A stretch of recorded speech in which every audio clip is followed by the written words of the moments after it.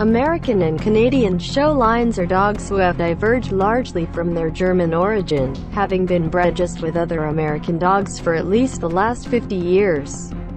The American pet lines are closely related to show line types. They are bred as pets, but they on average have the same body type and personality traits as their for-show counterparts.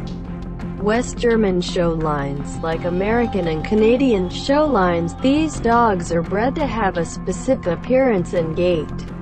They are, however, often required to prove that they are just as skilled at working as they are at being shown. West German working lines are considered to be true to the dogs bred when Max von Stephanitz, the founder of the German Shepherd breed, was alive. East German working lines has its origin in the 1940s and 1950s when East Germany was separated from West Germany.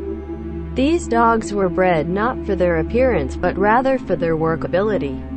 Czech German Shepherds are definitely the most wolfish among their cousins, with coloration and body style that varies drastically from the show lines of American, Canada, and Germany. These dogs were bred specifically to patrol the Czech border before the Iron Curtain fell. Which line you choose really depends on what your German Shepherd is going to be doing. Adopting a champion or the child of a champion from a show line simply to have the title may not be the best option if the dog does not have the proper temperament for a family setting. Some of these dogs have issues with anxiety or fear, which are a sign of weak genetics in the dog breeding world.